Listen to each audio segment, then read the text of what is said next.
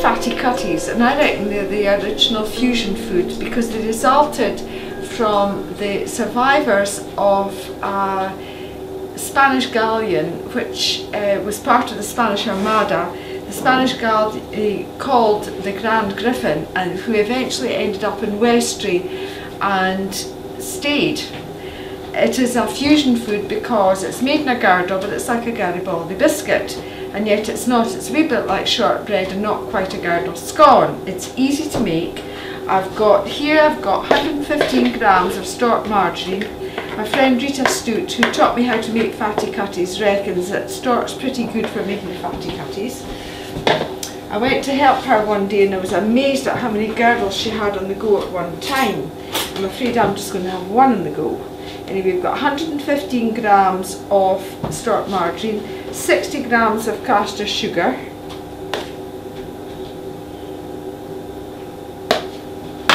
give or take a few grams, and I'm going to cream that up in the mixer for a couple of minutes.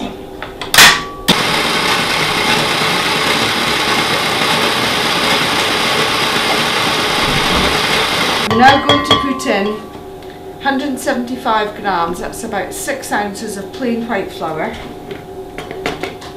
a pinch of bicarbonate of soda, generous pinch, and 60 grams, 2 ounces of currants. And I just mix all this together in a slow speed to make a smooth dough.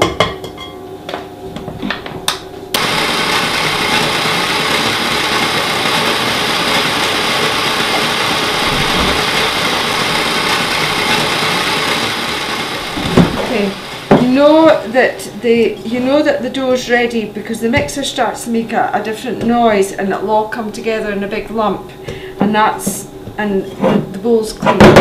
So that's the fatty cutty dough ready to roll out. Now this was the bit that I found very difficult to understand. Well, now I think I've maybe got it. Rita, I reckon that if you split this dough piece, if you make it into quite a good long oblong, and you split it into 3. I'm going to split it into 3 equal pieces.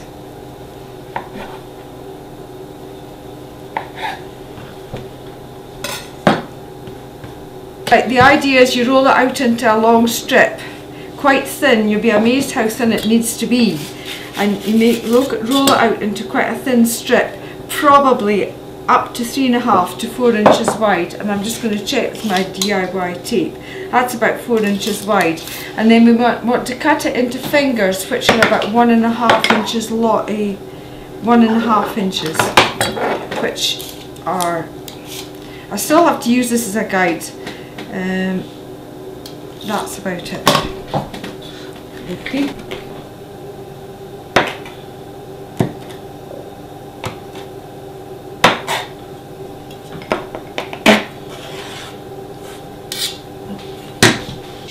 Rita when she's doing it, goodness me.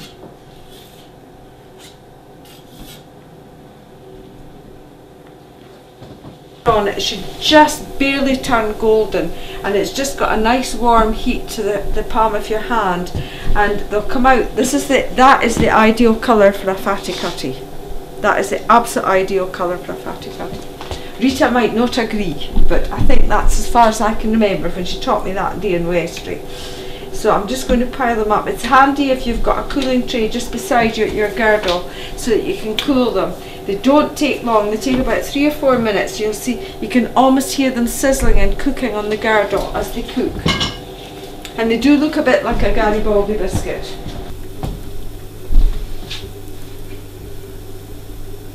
These are just ready to turn over. You need to watch and you do give them a quick flip over because they're fatty cutties. They've got quite a lot of fat in them, so they're not as firm as a scone or a biscuit.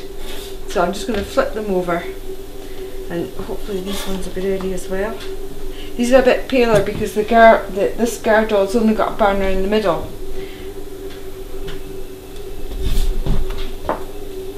Just turn these ones over and just leave them to firm up.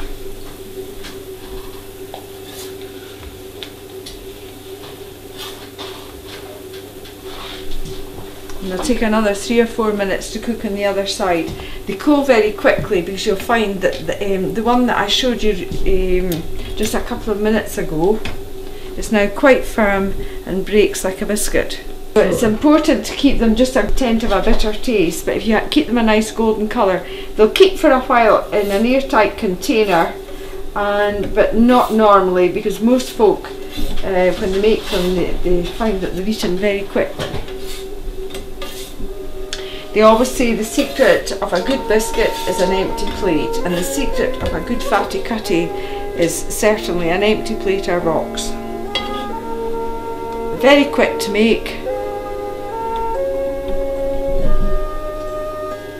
and disappear even more quickly.